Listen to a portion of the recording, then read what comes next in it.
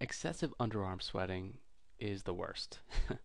And it's really bad when you're going to work and you have a white t shirt underneath your dress shirt and it does nothing for you. And you're actually soaking through your pits, through the white t shirt, through your dress shirt, and everyone can see it. And you have to do that weird, awkward thing where you're just trying to keep your arms at your sides the whole day. And it's just miserable. You excuse yourself to the restroom and pat yourself down with paper towels and a horribly, horribly embarrassing situation.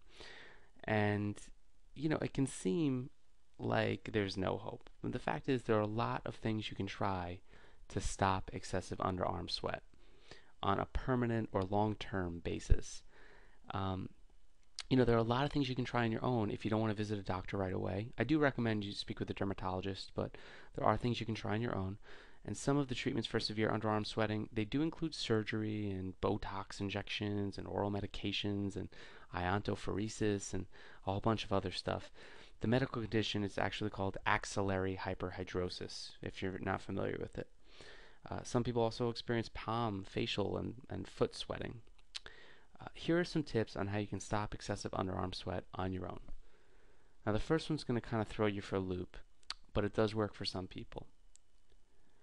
You shouldn't just use any deodorant or soap. Some hygiene products contain chemicals that might not be compatible with your skin, and these chemicals will irritate your underarms, and they may make the problem worse. So, scented products in particular, they can cause chemicals. I'm not going to say they always contain, even though it says here, and that can cause irritation.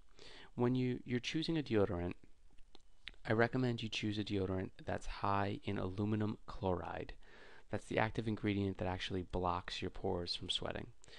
You want to look for deodorant that has, it depends on the degree of sweating. Start with a minimum of 10 to 15% aluminum chloride.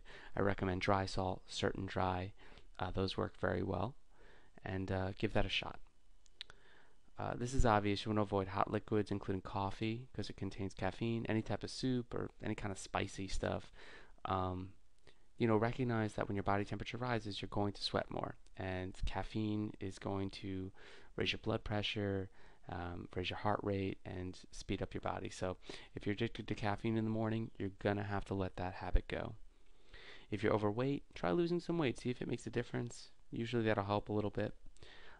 You might not like doing this, but on hot days, I recommend you take cold showers. I like to do something in the morning.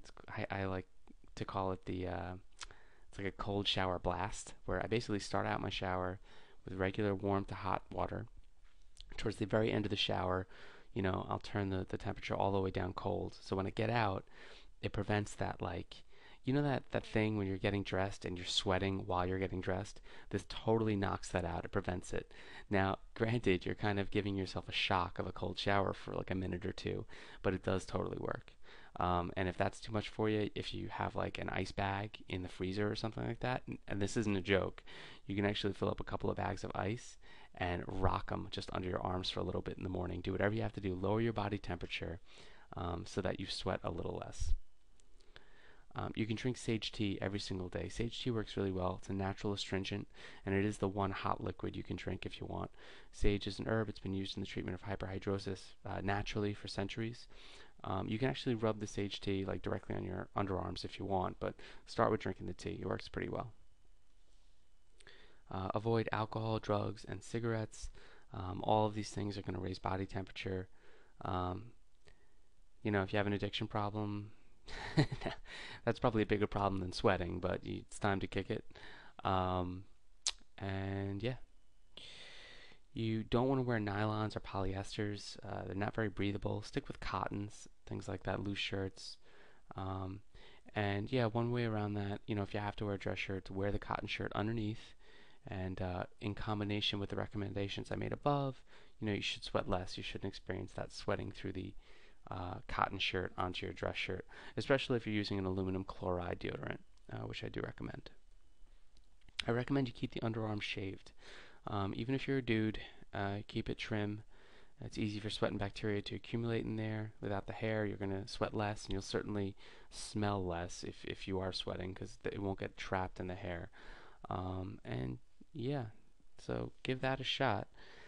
And I have 12 really great tactics you should check out. at my site in a free video. It's about 45 minutes long. It's called Sweat Free Tactics. You can get it right now. It has 12 other treatments that I highly recommend. The video has been getting a lot of really good feedback. Check it out now, www.prevent-sweating.com. Take care. Bye-bye.